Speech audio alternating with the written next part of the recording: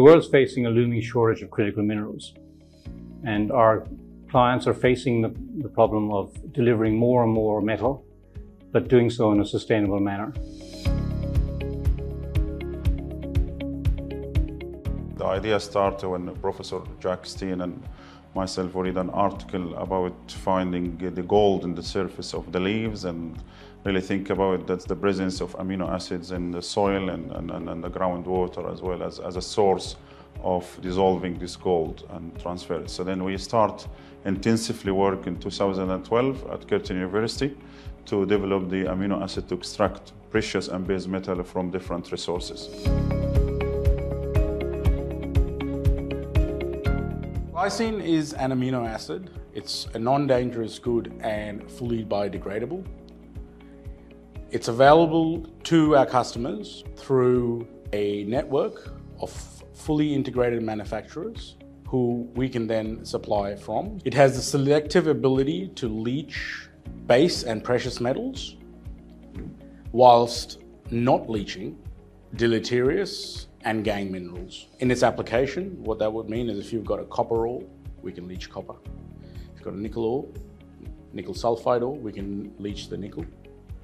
If you've got a precious metal, gold, silver, PGM ore, we can leach precious metals, whilst not leaching iron, which is a gangue mineral, and not leaching mercury, tellurium into solution, which are deleterious elements. We have 5 family patents relating to the Glycine technology. We start to extract precious metals, followed by really acidic leaching for glycine as well, plus chalcophile metal leaching, and recently in 2022 we patent the GlyAM, which is a mixture of glycine and amino acids. I found the Glycine Leaching technology will be really the breakthrough technology to treat complex gold, copper resources, and as well to treat all the historical oxide caps for copper in the market. That's really what we foresee in the technology. Another one I need to add, which we are a leading major project in the extraction of nickel and cobalt from tailings and waste streams,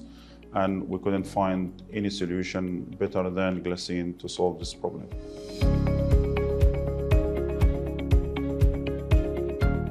GLT stands for Glycine Leaching Technology. It's effectively a combination or a culmination of 4 different sub-technologies. The first being GlyCat, the second being GlyLeach, the third being glycine thiourea or GT, and the fourth being GlyAM or glycine ammonia. So the first one, GlyCat. GlyCat is effectively a co-lixiviant of glycine and cyanide that is used to extract gold from gold-bearing ores or complex gold-bearing ores. What it does is it reduces your cyanide consumption, it reduces your oxygen consumption, it can, in some cases, reduce lime consumption, and it can, in some cases, improve gold recovery.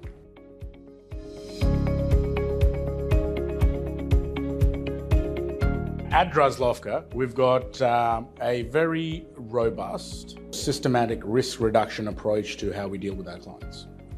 That forms part of an engagement model. And that engagement model is very, very simple. We engage with our clients, understand their problems, come up with a strategic plan for our clients.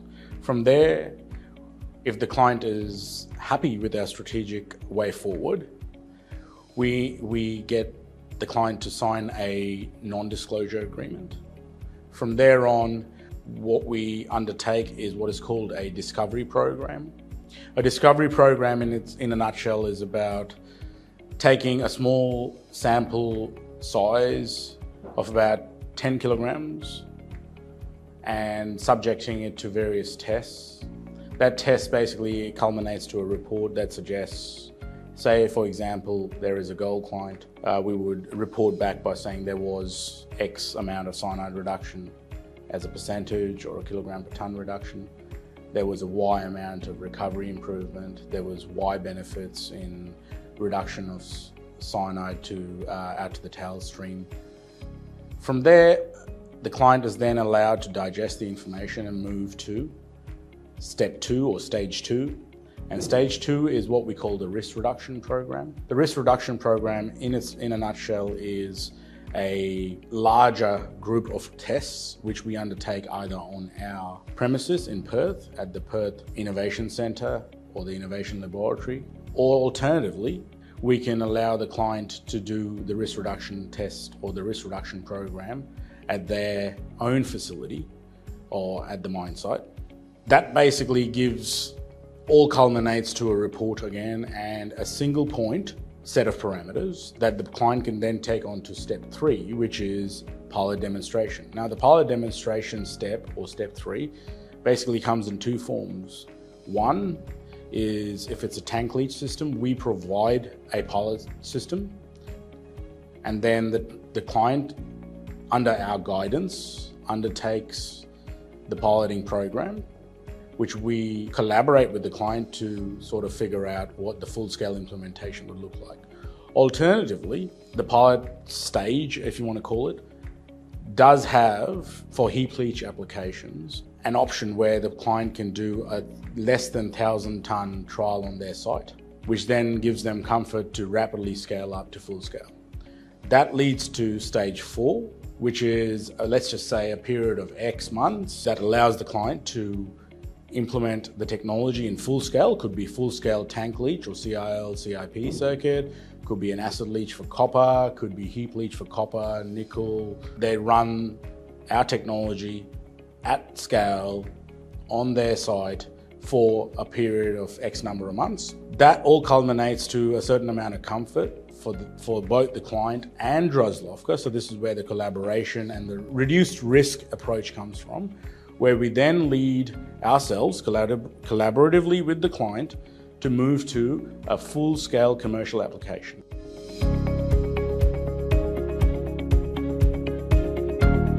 Glycine Leaching Technology is an innovative technology which is in various stages of readiness for commercialisation. TRL is what it's referred to, is technical readiness level, and we have various gauges where we have in research tier 1 to 3, which is at universities. We also have development metallurgists or some of the researchers looking into TRL 4 to 6. And then we have commercial on-site demonstrations, which go from 6 to 9. And yes, we also have commercial operations, and we just signed our first commercial operations, which is TL10. We're advancing all our processes and the advancements of those technologies with different commodities to further promote or understand the use of glycine or amino acids to leaching of precious metals and base metals.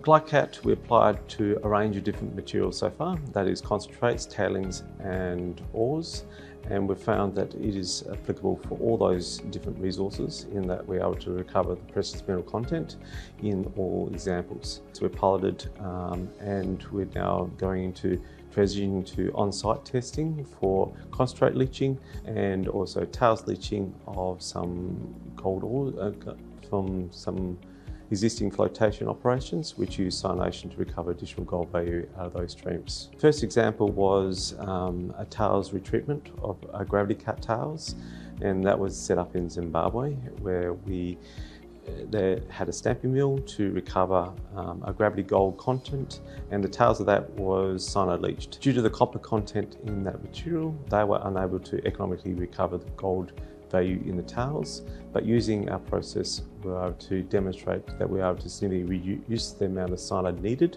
and still recover appreciable amounts of gold using simple vat leaching setup. We've got a full-scale implemented heap leach in Mongolia, utilising Glycat to extract gold.